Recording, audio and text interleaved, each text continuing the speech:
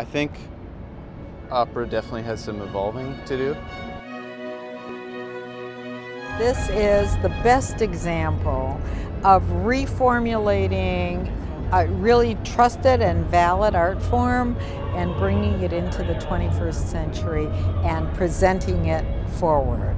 And it's interesting, I mean, Loft does it so well. It's been kind of a revelation for me, like, oh wow, you can actually do a really good opera like this. Like, I'm continually surprised by how good it is, and it's not expensive, and you know, it's good. We really care about making productions that are not just like the same thing the Met did 20 years ago with the same costumes and the same approach.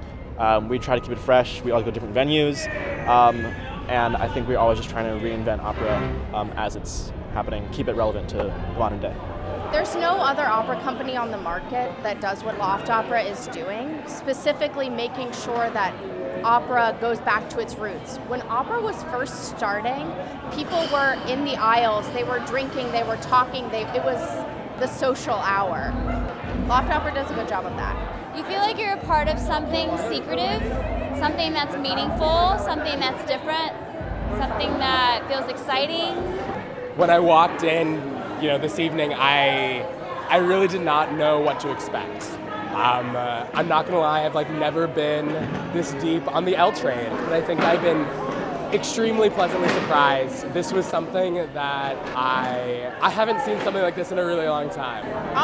Honestly, I didn't expect the unison between the different stimulations, like the dancers and the orchestra and stuff. It was good. It was great. I loved it. And it was so interesting because the set was so involving. So it was great to see all of the people who are these incredibly talented opera singers who were also very real and present in the space, and they were sweating and they were standing right next to me, and it felt a lot more present. I felt like I was more a part of it than I think I felt before in opera, where you feel very separate from what's going on.